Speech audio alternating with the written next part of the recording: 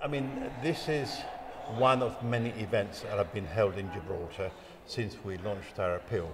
This is a hugely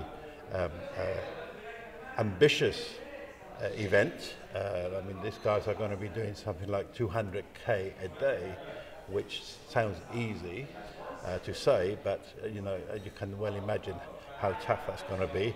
You have to take into consideration also that we are in the beginning of summer, so there's going to be a lot of heat. They're going to be going over the Pyrenees, so you know, it's a tremendous task that they're taking on, and we, from Calpe House point of view, obviously very much appreciate it. I understand that they're very well supported.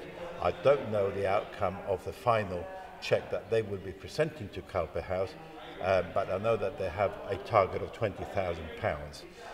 And all I can say that we are extremely grateful to them for taking this huge event on, which means a lot to us, to Calpe House, but I said I don't want to distract from everything else that's going on behalf of Calpe House. There are many events that you have seen in the last 6 or 7 months and what's coming up ahead, but this is just one of them, and a great one at that. It was proposed to me as a keen cyclist, why didn't the cycling club or the cyclists in Gibraltar do something for Calpe House?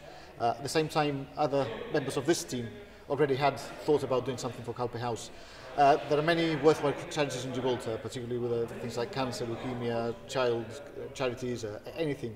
But this one I think brings it all together.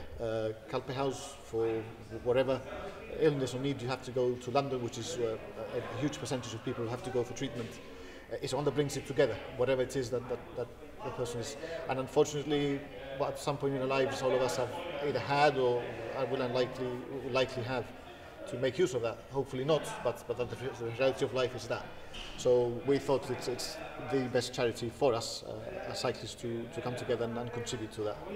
Particularly now that Calpe House is building the new premises, and they're in need of funds from everywhere.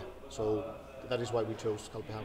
The challenge is that, I mean, most of us as keen cyclists are used to doing longer distances, but not continuously one day after another.